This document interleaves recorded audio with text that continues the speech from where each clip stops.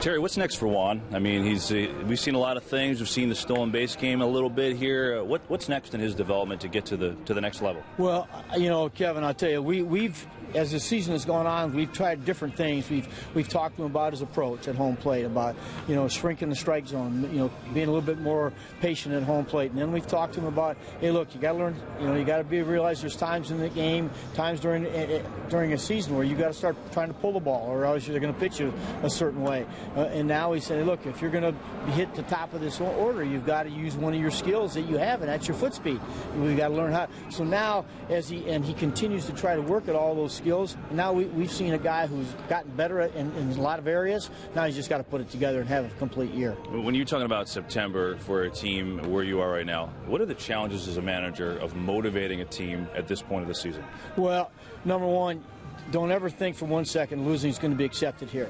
So, hey, look, we're going to play young guys, and a lot of times that's being perceived, well, we've given up. That's not the case here. One of the things we preach is if you got to go out and you got to show us you belong here, and that's where a lot of times young players in September can lift the team up because they bring more energy. Some guys are tired, but we are very lucky, Kevin. I've got in a clubhouse with our main two veterans. They're the most first-class human beings you've ever won, and they're very proud. And with that pride comes the fact they want to win.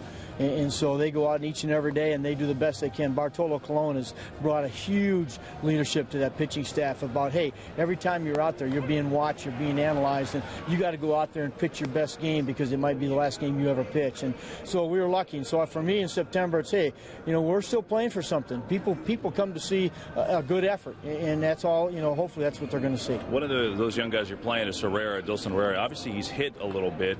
You've always said, I think it's true, hard sometimes to judge the either spring training or the September stats. So how do you judge him? How do you say if what you're seeing is real, or if part of that is because even though he's making his debut in his 20, there really isn't any pressure on him at this point? There's not, but you know what? He can't tell him that.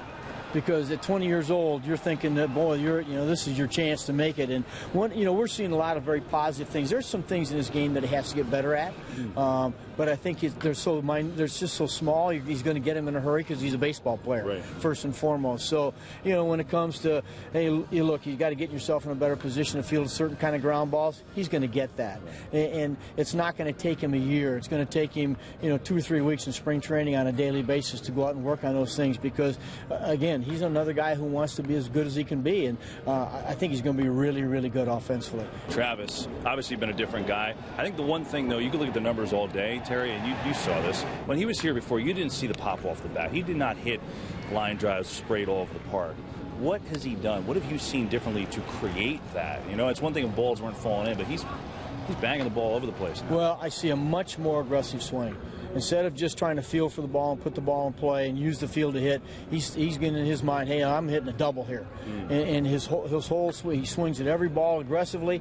All right, there's times you're going to swing and miss. That comes with the territory, and that comes with playing this game. But he's got I think the fact that he's got better plate coverage, he's hitting the ball out over the plate much better than he did earlier when he was first here. But I'll tell you, with what his experience got him in AAA was great confidence. Hey, look, I can do this, and I'm going to go up and show him. Terry, good luck tonight. Thanks, Kev.